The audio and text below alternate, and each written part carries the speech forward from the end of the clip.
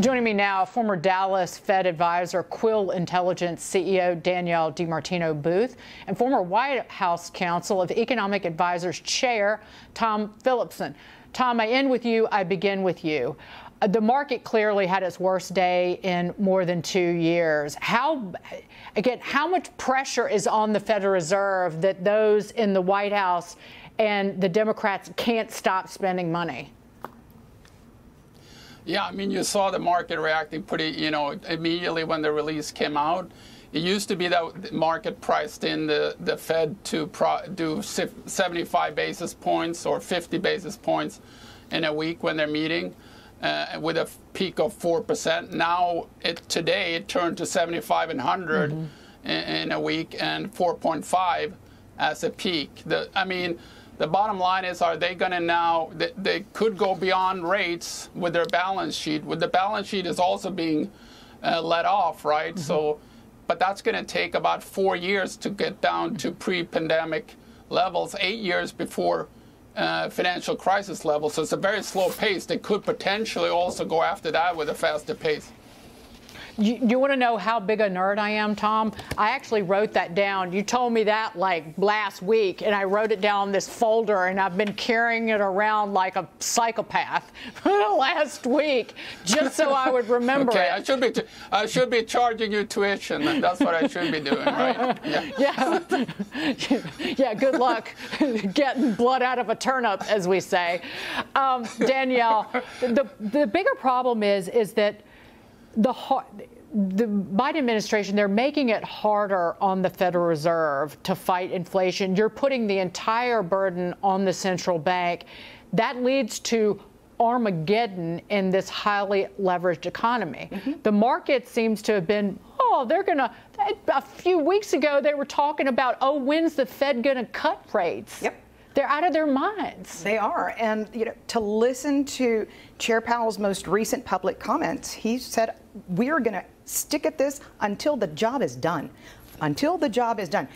I don't think markets are pricing in the fact that not only could rates get up to 4.5%, they could stay there for all of 2023.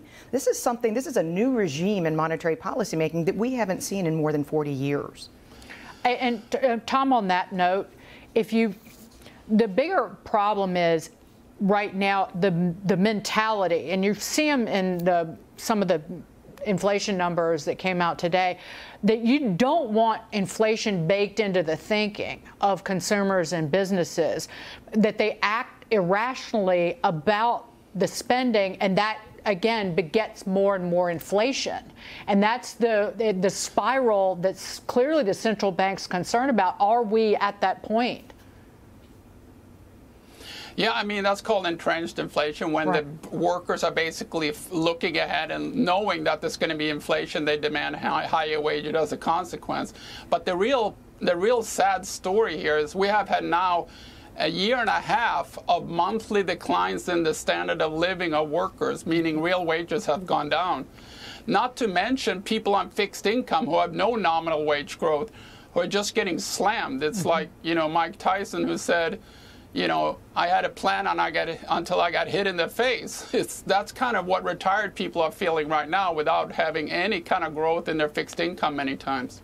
And Danielle, before we go, I've said this over and over again, but the Federal Reserve made the leveraged rich richer and screwed over people seeking safety and security in their investments. And even if if rates go to 4.5%. But if that's below the level of inflation, that means that you cannot put your money in something safe and beat inflation. That's right. Period. So the Fed has been encouraging retirees to take risks, to buy junk bonds, to stay in the stock market. Look at what's happening to them now, because it has not paid for generations to save cash and be safe. And now you have this extra backlash from inflation's effect on your ability to even try and be prudent in your retirement years. I mean, grandma should not be in junk bonds.